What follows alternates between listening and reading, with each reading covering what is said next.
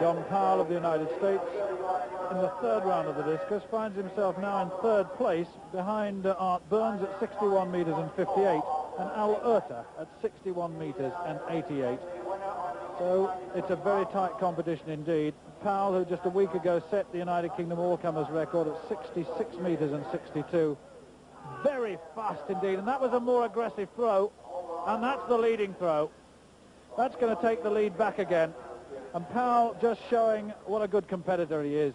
The world's #1 now since the disqualification of Plunkett, and really the discus world still reeling from that disqualification. It'll be very interesting to see what the IAAF do in terms of reinstatement of Plunkett, because athletes have been reinstated in the past just in time for major championships.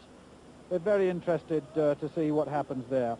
But Powell, first through 69 metres in 1975, and the scoreboard showing the leading throw, 62 metres and 46, a wide stance, moves off the left foot again, and the speed of his feet are a real characteristic. Right foot goes down, the left foot down at the front of the circle, and then he uses the left side very well and lifts using those big result of the discus. John Powell of the United States, 62 metres and 46 in first place. Al Urta on this occasion second, 61 metres and 88. Art Burns of the United States third, 61 metres and 58. The best Briton, Robert Weir, was fifth.